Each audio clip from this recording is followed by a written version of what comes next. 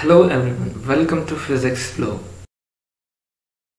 Before getting into the course, please hit the subscribe button and hit the bell icon to get notified. Atmospheric air contains nearly 2.5 into 10 to the power of 19 molecules for every cubic centimeter space.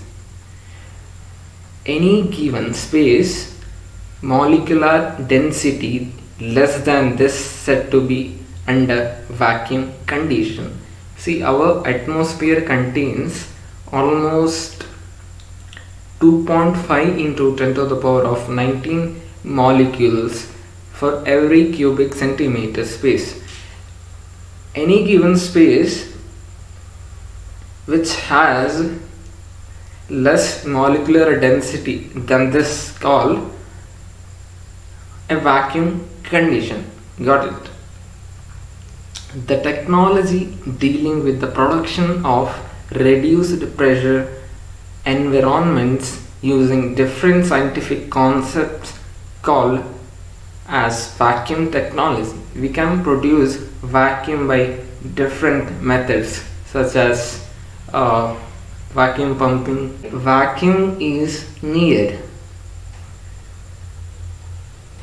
The answer is, it is the fundamental range of scientific explorations and technological process extending from analyzing atomically clean surfaces at extremely low pressures of the order of 10 to the power of minus 11 torr to relatively high pressure of order 10 to the power of minus 1.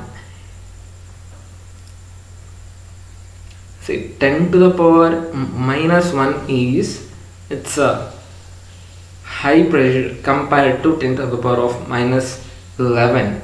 Vacuum conditions between these extremes are required for the productions of vacuum furnace and TVT production, vacuum coating, semiconductor processing, particle accelerators and space simulation, etc. High ultra pure vacuum is needed for the production of some electronic components. So the low pressure, that is 10 to the power of minus 11 torr, is used for freeze drying for the foodstuffs. See, foodstuffs are preserved using vacuum technology. Something very interesting, we human beings continuously create vacuum during respiration and suction, and atmospheric pressure decreases with increase in altitude by a factor of 10 for every 15 kilometers. From 760 torr at sea level to a pressure of 10 to the power of minus 3 torr at an altitude of 90 kilometer. So pressure decreases sea level if with the increase in altitude. As we go higher and higher altitude, pressure decreases relatively slowly by a factor of 10 up to for 100 to 200 kilometer, resulting in ultra high vacuum. That it is to be noted that such clean UHV conditions to be obtained in a limited space on Earth by complicated, expensive technologies which are naturally available in infinitely large volume of deep space beyond 1000 kilometers. See, ultra high vacuum is production of ultra high vacuum is very expensive, and free space, the pressure is very low. That's why this obtaining UHV condition is easier in free space like space, and so this is very helpful in space explorations. So let's move on to the history of vacuum science. So Galileo Galilei, who was the first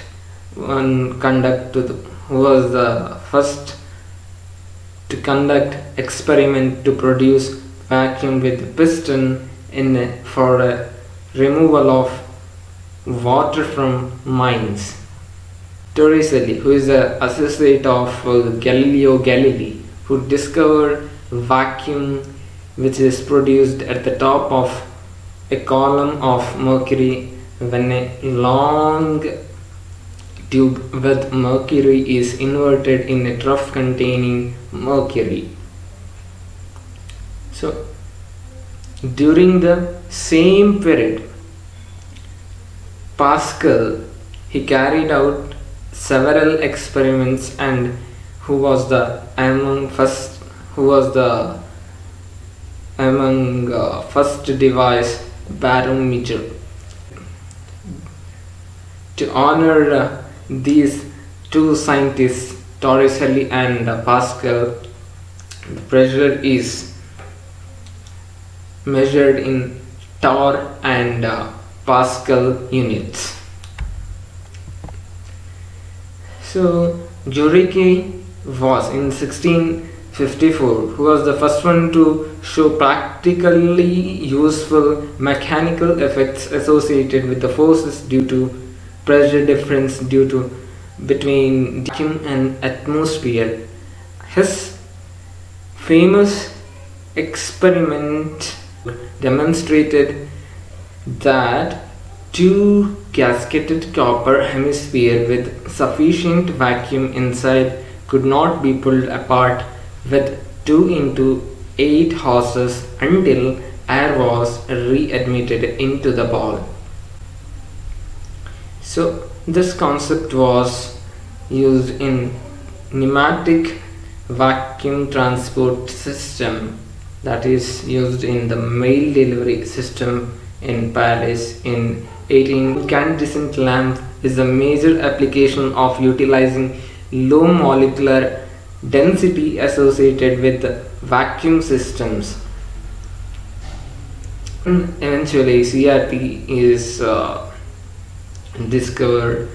invented by Crookes in 1879. That is the application of mean free path and then evacuated flask by Dewar by application of vacuum thermal insulation, which was used for many scientific experiments. Invention of vacuum diode and triode and tungsten filament initiated the development of electron and X-ray tubes. These were used in electron microscopes. So electron microscopes primarily require vacuum in order to avoid the sample and air molecule interaction. In 1874, McLeod developed his primary gauge to measure pressure accurately, with subsequent development of Pirani's thermal conducting gauge, that is and in 1906, and Gibbs and Langmuir's in 1916. Diffusion pumps, so they were invented diffusion pumps, and Buckley's hot cathode ionization gauge, and Penning's cold cathode gauge. two-stage rotary pump, oil diffusion pump, hot and cold ionization gauge, Pirani and thermocouple gauge became standard component of vacuum system for different applications. After 1940, vacuum technology was developed for nuclear research and metallurgy, thin film coating, freeze drying, etc. In nuclear research for Pelletron accelerators and in thin film coating, vacuum is needed, and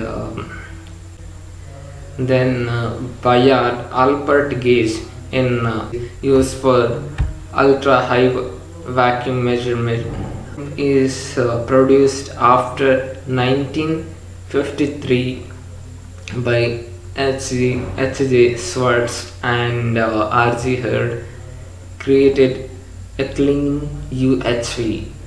New design in vacuum pump introduced by W. Becker based on the principle of molecular drag of a high-speed rotor led to the present turbomolecular pump, which produces pressure nearly equal to 10 to the power of -10 torr. With the development of closed helium cryo refrigerators, cryopumps with huge capacity developed by vacuum industries for space simulations and particle accelerators. Please subscribe and share the video.